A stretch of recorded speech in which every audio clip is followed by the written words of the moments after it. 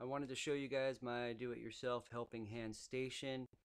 There's a lot of information and articles on the internet about the components needed to put this together. This is what I came up with. It's a Panavise Model 201 with two Loc-line hose assembly kits. You can buy these hex nuts from Home Depot. They're 7th, 16th inch, number 14 hex nuts. Coarse or fine threaded will work. You can glue these hex nuts anywhere onto anything and then mount the Loc-lines to it. In this case, I mounted the Loc-lines to my Panavise for Arduino projects and smaller circuit projects.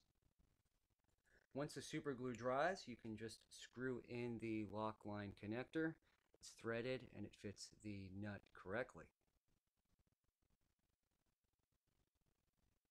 All of this equipment was procured from Amazon. The alligator clips fit the connectors on the Loc-line without any modification. It's almost like they were meant to be. These helping hands help with soldering quite a bit. It takes some effort, but you can get the Loc-lines put together without the special tool. I used a pair of vice grips, a bench vise, and a hammer, and about 15 minutes to get them together.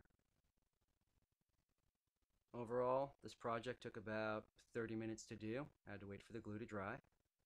I find the arms are more useful when they're longer. Cost was about $50. I ordered everything except for the hex nuts from Amazon.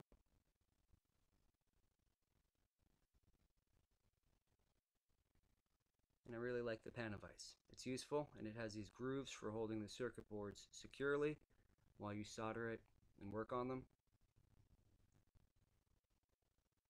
It's mobile, it's adjustable, and it's small. Great little do-it-yourself project.